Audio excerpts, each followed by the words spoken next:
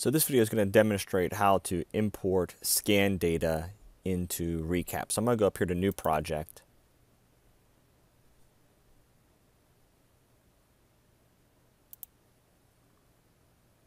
I'm going to tell it I want to import a point cloud.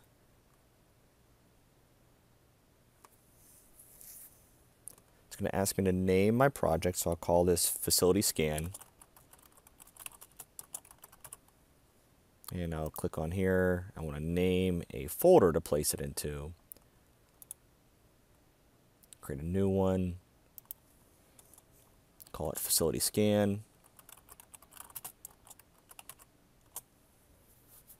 And select that folder then. So I'll tell it to proceed. The next thing I need to do is I need to identify the data I want to bring in. I have a folder right here that has scan data already, so I'll go to this raw scan data. I'm not going to pick all the files just to kind of make this just a little bit easier, work a little bit quicker. So I'll grab a handful. I could have grabbed all of these, but let's grab these. Drag them, drop them onto the target. It's going to ask a few settings. I typically just let these all be the defaults. Tell it to import the files. So now it's going to begin loading the files, and this will take a few minutes. So I'm going to go ahead and pause the recording while it loads the files.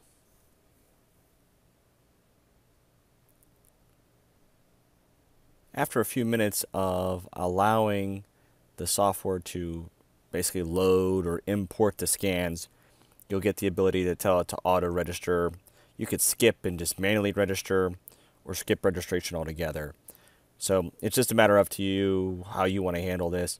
You can wait for all these to load, or you can just tell it to auto-register scans. You can see here it's still importing. It'll kind of give you an elapsed time and how much time's left. How this process essentially works is it will then completely import them, and then it will start trying to build what it calls scan groups, where it has so many it's figure out how scan 1 and scan 2 match up. It'll figure out how then scan 3 matches up with what's already existing. It'll kind of go from there. So we'll give this a little bit of time here to finish loading these, and then we'll kind of take a look at how that will build from there.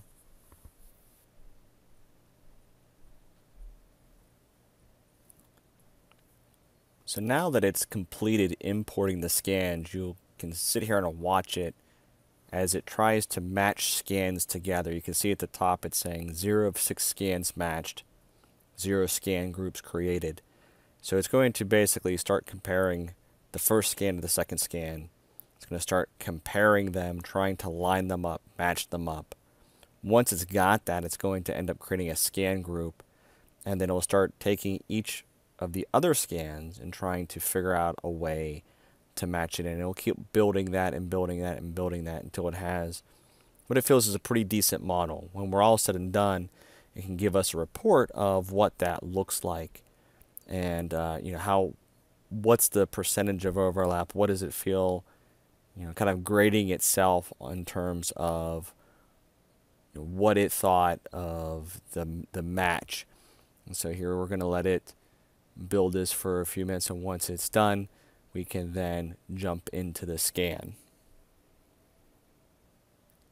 So in our case, it matched the scans together, but it ended up finding 2 separate groups. And part of the reason is that 4 of the scans were in one room, the other 2 scans were in a hallway. So it doesn't quite see how to match them up. Basically, the only thing it really saw as being similar was what it saw through the doorway, and that just wasn't enough for its taste. So it's telling us at this point we need to auto-register, and that's okay. We can manually do that. And I chose the scans that I did knowing that it was going to do this. So basically, I just need to pick some common points in a particular scan, or set 2 different scans together. I'm going to switch over to this one here. See, this one here is in a hallway, so once it finishes loading that one, so here you can see this one is in a hallway. And what I'm going to match up is I can see through the doorway in this one to see the top of the frame, or at least the border around the door on this one. And that's actually this point right here. I also, if I look this direction, there's a poster on this wall that I can find the same corner of in the other scan. If I come over here and look around, there's that same poster. I can get this one here. And they always talk about trying to find 3 separate planes as being a recommendation. So if I look here on the floor, I can see this corner where this stripe, black stripe, meets this yellow stripe there. I come over here, zoom in tight enough. This is the same point right about there. I don't have to be dead spot on, I just have to be close enough. And give it a second, and it should say, I found the scan. It thinks it can merge it well enough, so I'll go ahead and hit merge scan. Because this is a group, you'll bring it in and match it up with the rest of the other group. And that should be enough to get one complete model.